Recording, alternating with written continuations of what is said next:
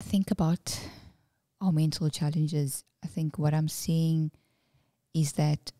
we as human beings, we know the term post-traumatic stress disorder. That's when we go through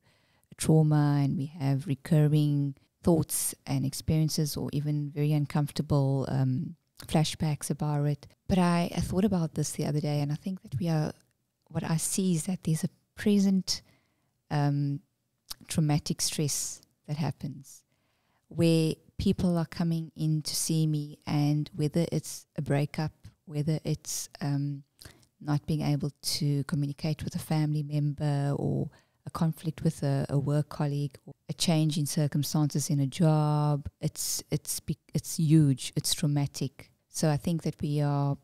experiencing something that I would phrase as present trauma, present traumatic stress that is becoming ripe, and we're experiencing this stress and this anxiety and this depression